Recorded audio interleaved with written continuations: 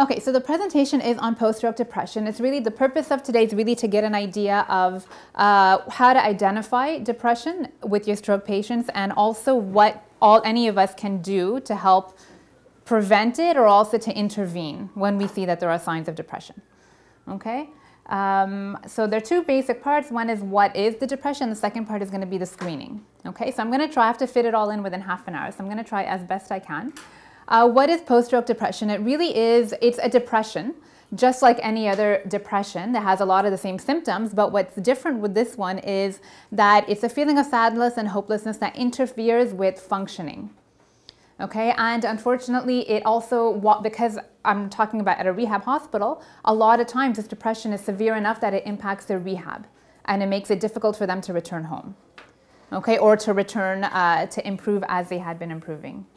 Okay, what percentage, a quick question, what percentage of stroke survivors do you guys think suffer from post-stroke depression? C. D. Yeah, it's C. Yeah, you're right. Okay, so about, it's a very broad range, 25 to 75%, but what it goes to show that on a unit of 24 stroke patients, for example, I don't think you guys have 24 stroke patients, but if you were to have 24, about 6 to 18 of them might actually have depression. Okay, so it's a good number. It just goes to show that we always have to be aware when we have our patients that there's a high chance that they might be suffering, if not now, maybe later on, from depression. Okay, some quick questions. Unfortunately, I have to go quickly, but post-stroke depression, is it under-recognized by most healthcare workers? True or false? True. True. Okay, well, there are the answers. Maybe I'll go back. Okay, so does it only happen to people who have a massive stroke? False. True or false? People with depression, do they show less recovery from functional impairments compared to those who do not have? True. Yeah. And can it set in weeks, months, or even years after a stroke? True. So it can set in while the patient is in rehab, but at the same time, once they get home, it can also be something that they're faced with two years later on, for example. Okay, and symptoms of depression, of stroke and depression, can they be similar? Can they overlap? Okay, and that I'll get into a little bit. That's what makes it a little bit harder for you guys and for us to notice if someone has depression or not. All old people get depression. It's only natural? No. And many studies show a link between cognitive problems and depression and post-stroke depression. Okay, so you guys were right on the ball. Okay, now what causes it? There are two main theories, but I'll kind of focus more on the second one. What's really shown in the literature to be kind of the main cause is that these are people who have suffered a huge loss. They're dealing they're coping with that, okay? So all the challenges that they now have, the fact that they're not able to do a lot of their things, that causes them to feel this depression. And like I said, it can set in at the beginning or it can set in later on, okay? And yeah, they have, as I mentioned, a lot of loss of their social roles, of their goals, of who they are. I didn't change. There's so many different ways somebody can react, and sometimes as professionals we forget a little bit of what they're going through. Sorry, I didn't change the color for that, but I'll read it. Depression is caused in part by certain life goals which become unfeasible, but which a person cannot abandon, resulting in reflection on lost goals. Okay, so they're losing a lot of what they were able to do before. Okay, so this is a testimonial from somebody who did suffer from depression. I'll read it out loud. Depression really hit me when I returned home after rehab. 3 months ago, I had walked around here. He's talking about in his house. Okay, he had walked around, fixed things, and mowed the lawn. I soon found I would have to depend on other people for things as simple as changing a light bulb. Okay, again, reality might hit them later on once they get home, or when they're here and they realize they need help of a PAB every single time they get dressed. I'm going to skip through because unfortunately because of time.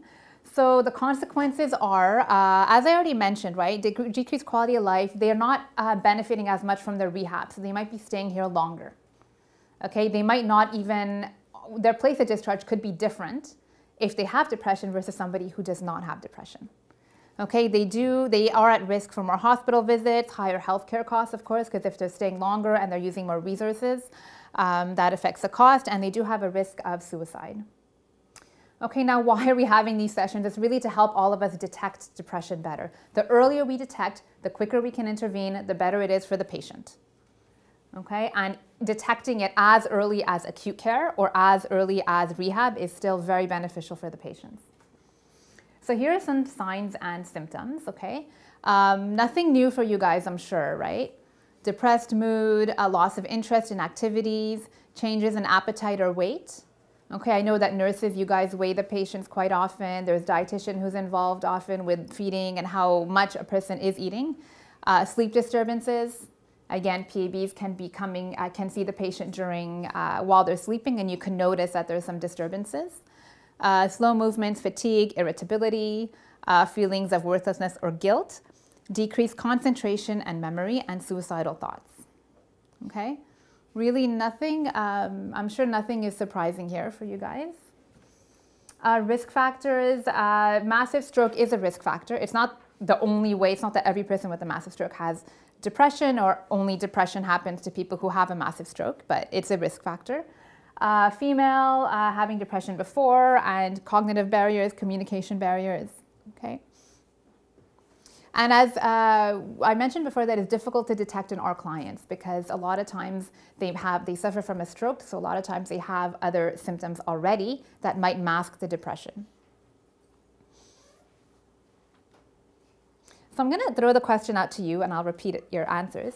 Have you thought of any of your patients kind of in the last while, even today or the last week, who have said something that right now you might think, well, maybe they might have a depression, or who have done something that, you know, brings the question of possible depression?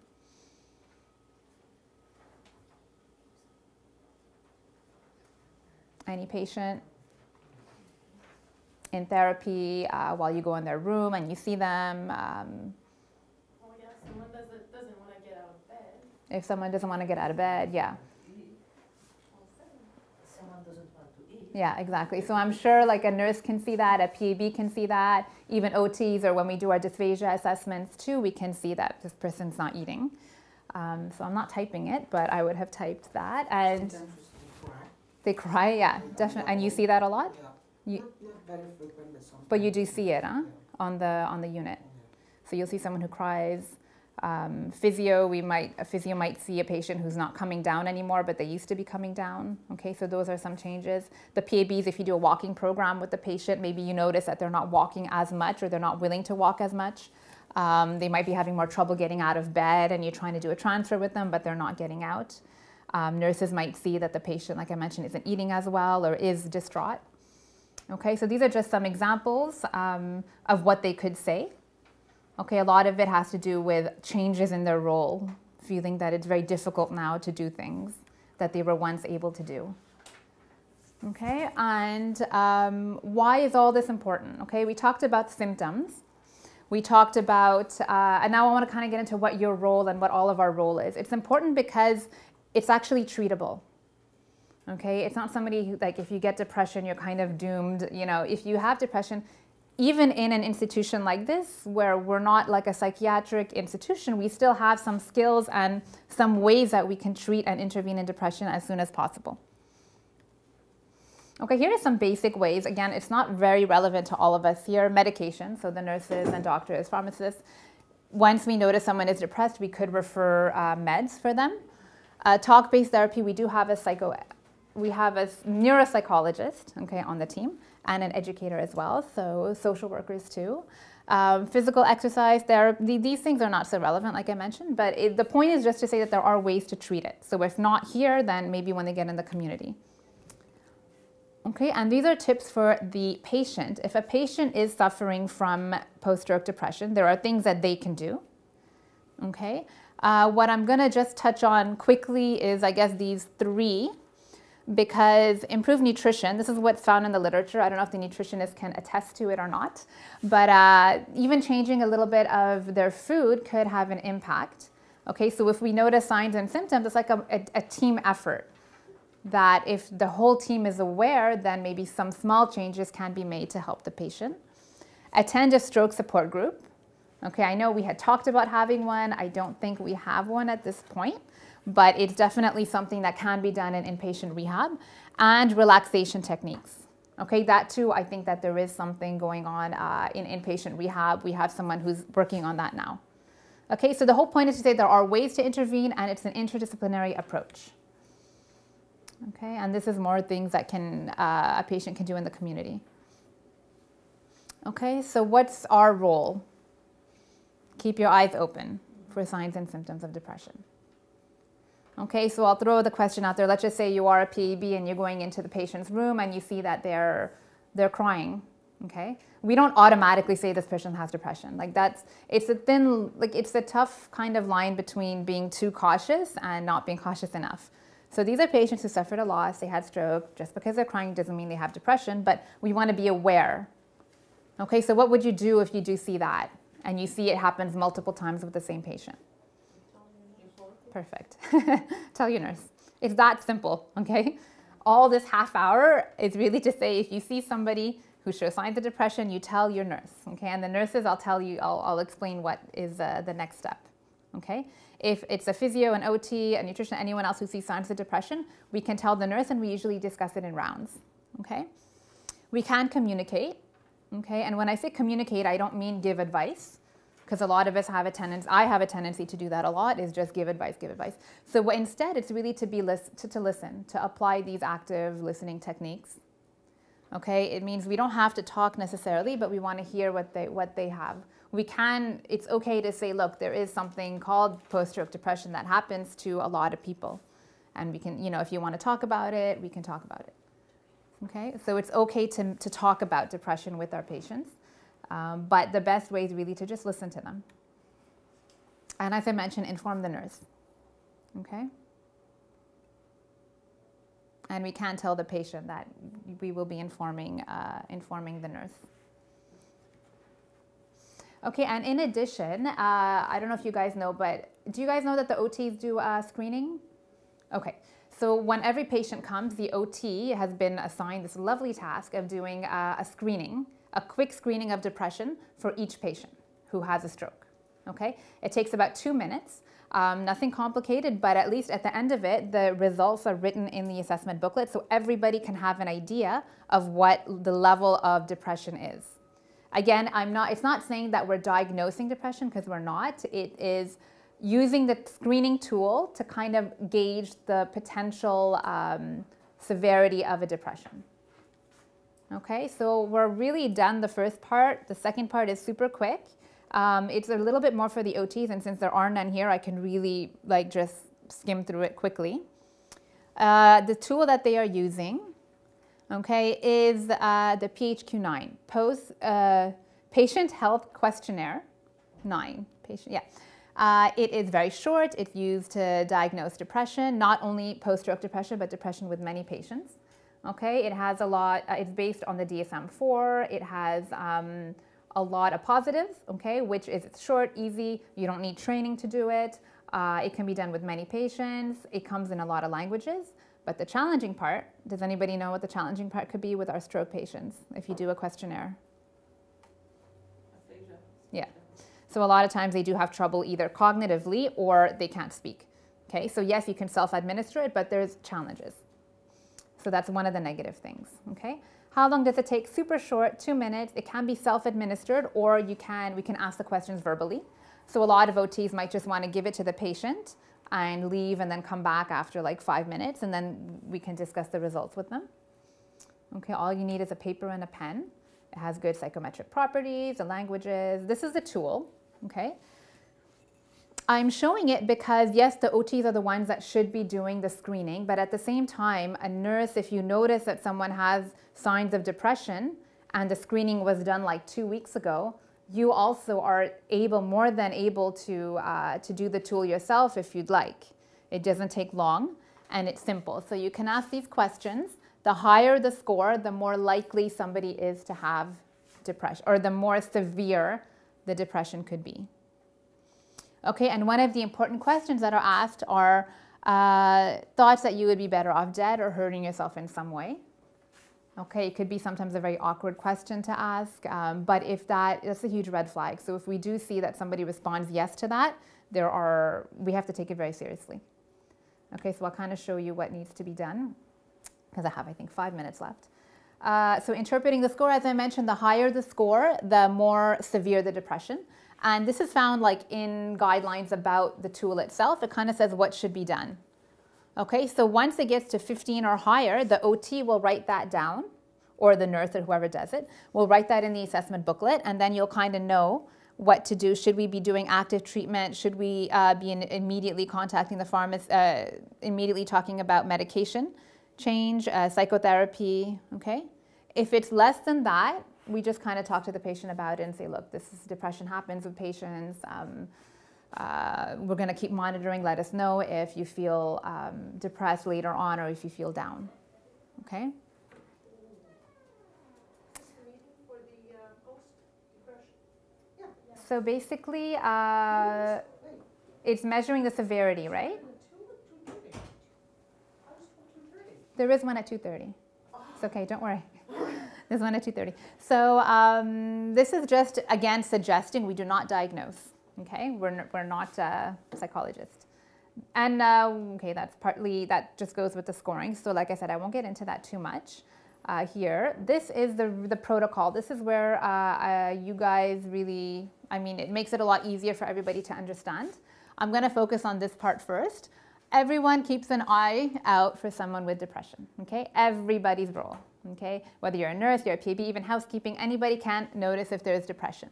What do you do if you notice it? Report. So you tell the nurse, okay?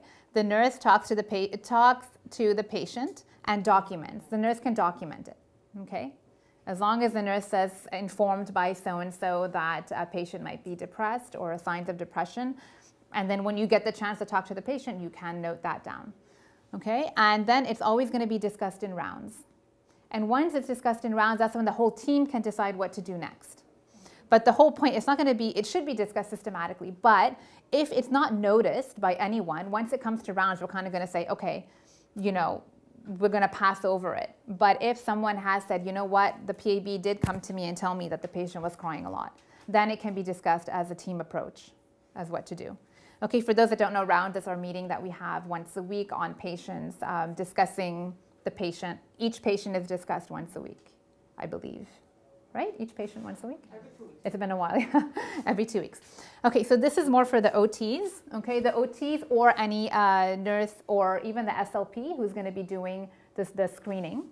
If the score is a low score, really low, I didn't put it here, we do nothing. If the score is 10 to 14, we tell the patient's nurse again and document. So there's a lot of communication going on. Whoever does the screening tells the nurse and we discuss in rounds, okay? If whoever notices something tells the nurse. So sorry nurses, there's a lot, maybe, there's not too much more to do because it's just that you are aware and then discuss it in rounds. Okay, so however, if the score is really high, as an OT, we should be telling the psychologist, neuropsychologist as well. And if it's really high and there's actually a risk of suicide, we would be talking to the doctor immediately, okay? And then once it's discussed in rounds, there are many different things that could be done. We have social workers, we have recreational therapists, we have educators, we have, I said neuropsychologists, we have doctors who can prescribe medication if need be. And hopefully we're going to be trying to get more support, I know there's a music therapist, so there's a lot of things that maybe can be done to intervene. There's a question, yeah. Who tells me what the score is? It's written. Technically, it should be written in the assessment booklet. Okay. Okay? And it'll be discussed again in rounds. So the OT, when they do the evaluation, the screening should be telling you what the score is. Okay? And that's why I explained kind of what the score is, so you'll know. It's not just going to be a number. Okay, it's a 5. What does that mean? Hopefully, you'll know that a 5 means it's no big deal. We'll monitor, okay? But you'll know that a higher number means it's more urgent. Okay, this is the same thing. It's a bit more specific for the OTs, so I could just print a copy and send it to them. It's just a little bit more about what interventions can be done for, depending on the score. Okay, OTs will usually do it within the first 72 hours of admission, and we want to do it when there's a good rapport with the patient. We're not really going to do it when the first time we see the patient. We want to explain the purpose, tell the patient about depression. Like I mentioned before, we're not going to shy away from talking about it. We do want them to know why we're doing the assessment, okay? And we want to write down the results in the booklet. Okay, this again is a bit more, well, this can be for anyone. Like if you do notice it, do you guys feel comfortable talking to the patient about it? If you notice signs of depression? Okay, so it's sometimes I put this on there because there are some maybe newer staff members that have voice that they do feel a little uncomfortable with it. So it's just kind of to help you guys. If the patient does have a high score, you can ask her, talk about it to the patient and say, hey, do you want to see somebody? We have this in the service. It's normal. It happens to many people. Okay, and if it happens during therapy, it's the same idea. You know, you could say, look, I notice that you are showing me signs of sadness. I don't mean to say you have depression, but this is something that could happen to a lot of patients. Do you want me to talk to the nurse about it? Do you want me to talk to the neuropsychologist about it? Okay, if somebody has communication problems, we can always have a little bit of help from our speech language pathologist. Okay, so I do have a short video that I'll show you, and that's about it. Any questions? How do I access the video then?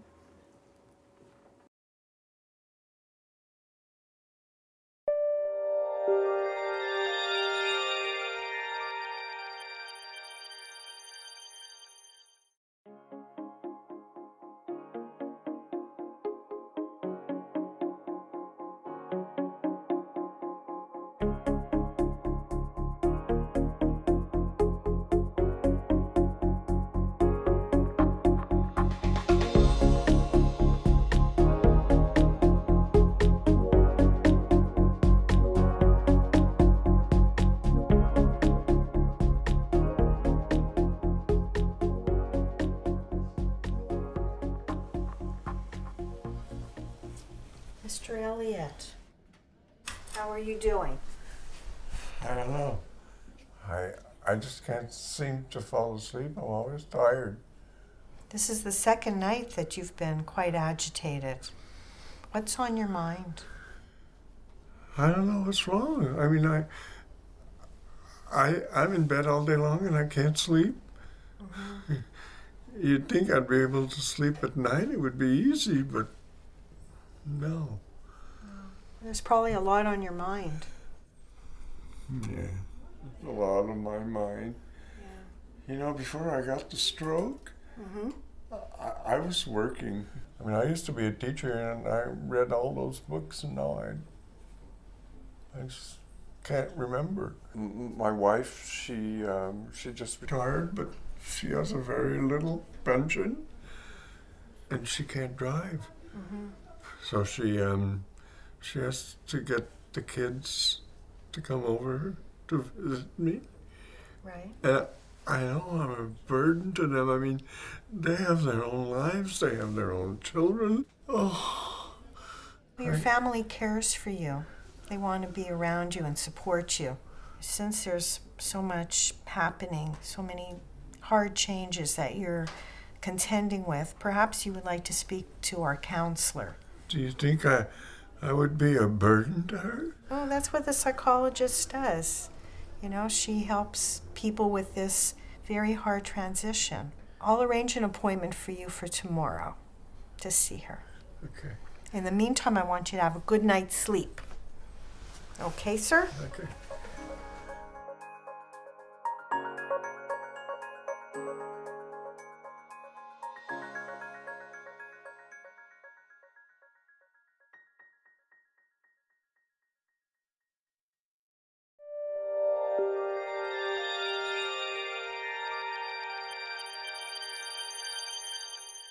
So that was Cheryl, one of our best OTs. So what did you guys notice about signs of depression? What did you notice about the man? Yeah, frustrated, couldn't sleep. Crying, he was crying. He was talking about being a burden, right? Yeah. So nothing like surprising, right? Nothing too difficult. And her approach was excellent. Obviously, she's a very trained, I gave her a script, but she just like went along.